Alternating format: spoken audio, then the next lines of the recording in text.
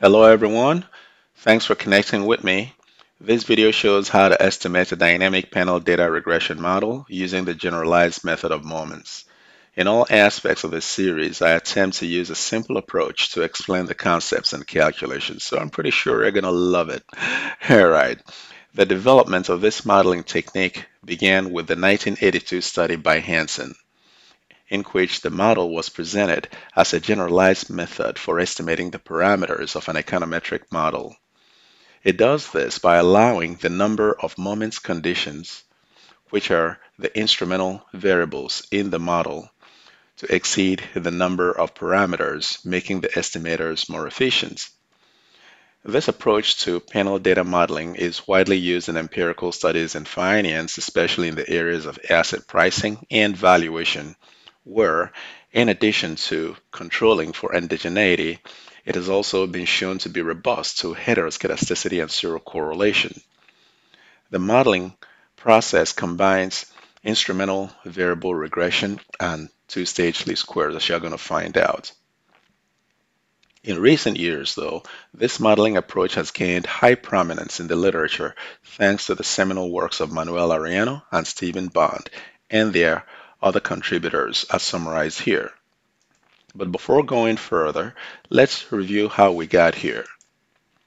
In my first set of panel data videos, I began with a description of the different types of panel data, also referred to as longitudinal data.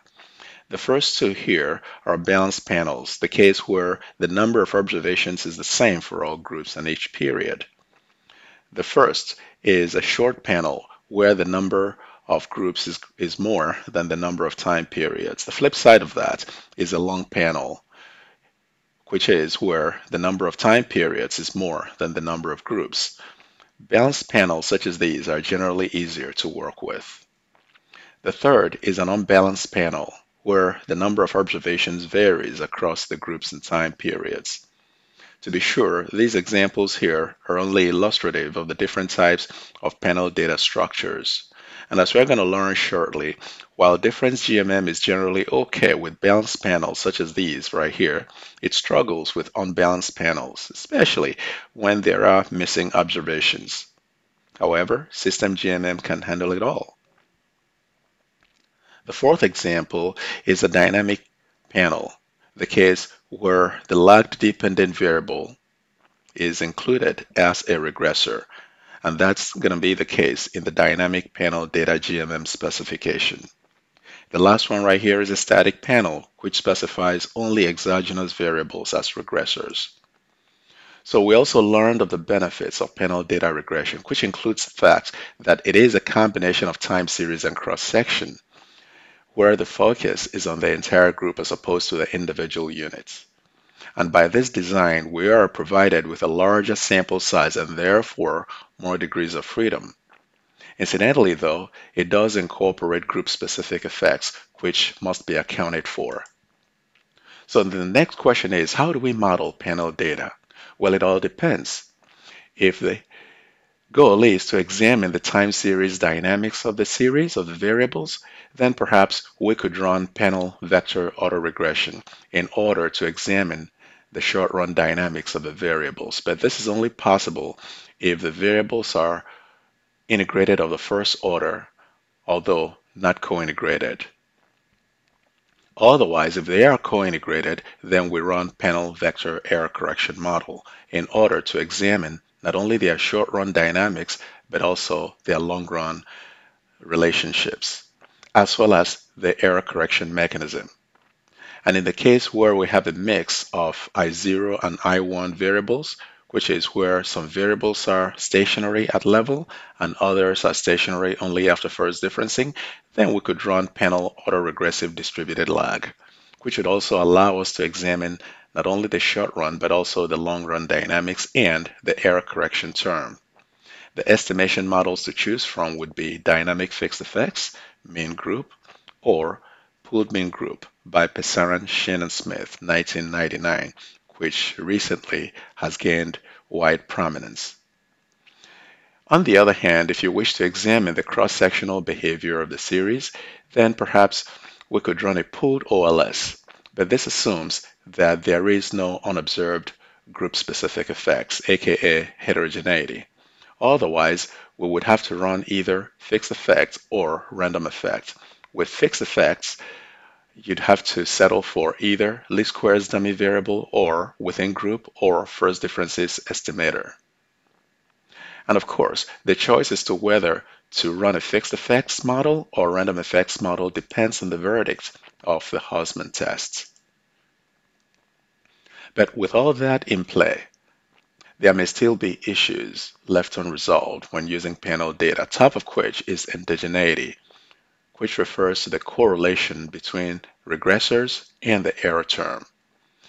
This problem causes parameter estimates to be biased and inconsistent. And also, the inclusion of the dynamic term of the lag-dependent variable as a regressor elevates the problem of bias and inconsistency because, as you can see, the lag term would be naturally correlated with the corresponding error term in its time period. And this problem is heightened in cases where the time period is short. Additional problems are heteroscedasticity, which is unequal error variance, and zero correlation, which is autocorrelation rather of the residuals. The GMM estimator serves as a remedy and is useful when we are faced with the problem of indigeneity, and also when we have non-spherical disturbance problems of zero correlation and heteroscedasticity, in addition to cases when we're unsure of the distribution of the dependent variable and when the lagged dependent variable is included as a regressor. And why do we do this? To capture persistence or memory, if you like, in the dependent variable. So here I present the two variable linear dynamic panel regression model, where the lag-dependent variable is included as a regressor, the coefficient of which is the autoregressive AR1 parameter that captures persistence in the model, the value of which is between 0 and 1. X here is the endogenous regressor, omega here is a fixed effects error term, and epsilon is the IID white noise error term. So how do we control indigeneity in the model? Well, again, indigeneity is present when regressors are correlated with the error term, which causes our results to be biased and inconsistent. In the GMM environment, indigeneity is controlled by using what's called moments conditions, which are instrumental variables satisfying these two conditions. One is they must be highly correlated with the corresponding regressor. And two is they must be orthogonal to the error term, so we can't have errors in variables. In the model, lagged regressors, which are considered suitable, are introduced as internal instruments.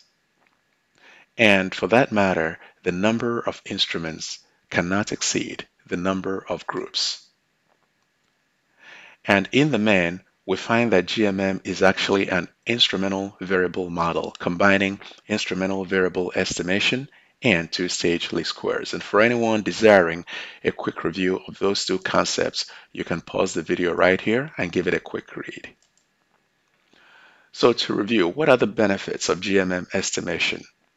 It controls for indigeneity, heteroscedasticity, zero correlation, unobserved heterogeneity, which is the unobserved group effects, measurement errors, and omitted variable bias. And GMM comes in quite handy when the lag-dependent variable has to be included as a regressor, which is necessary when the series exhibits high persistence. When that's the case, the use of fixed effects or random effects estimator would not help because we're still going to be left with biased and inconsistent results. In all, GMM estimators are found to be asymptotically consistent. So what are the GMM specifications? One, it requires a short panel, which is the case where the number of groups is greater than the number of time periods, as illustrated right here. We have 4 groups and 2 time periods. And so we say N is large, T is small. 2, it uses instrumental variables called moments conditions. 3, the instrument used must be highly correlated with the underlying regressor. 4. The instruments must be exogenous. 5. The number of instruments must be at least equal to the number of endogenous regressors. And finally, the number of instruments cannot exceed the number of groups. So with that, we ask the question, how do we determine the instruments? To be sure, there are two types, internal and external. Internal instruments are generated from the data set and are essentially the lagged regressors. So for example, the second lag of the dependent variable serves as instrument for the first lag, which is included in the model as a regressor, while the first lag of the explanatory variable serves as instrument for the contemporaneous term right here. External instruments are a bit tricky and must be guided by some theory or logic. For example, if you wish to examine the effect of capital expenditure on firm value. Now, finance theory tells us that cost of capital is very important in how firms make decisions concerning how much they spend on capital expenditure. So as you would imagine, as cost of capital rises, other factors held constant, firms are going to be less likely to spend money on capital expansion. So cost of capital may well be viewed as an instrument for capital expenditure. But as you can see, the choice of an instrument is a bit subjective in as much as it should be backed by some good logic and theory. And so caution is called for, and perhaps this is why many studies settle for internal instruments, which are the lagged regressors, found to be suitable. So going forward, I'm going to explain the persistence effect in the dynamic model, which is the implication of the coefficient of the lagged dependent variable to understand its empirical significance. Next, I shall interpret estimation results and diagnostics, and finally use EViews to estimate difference GMM and system GMM. Thank you.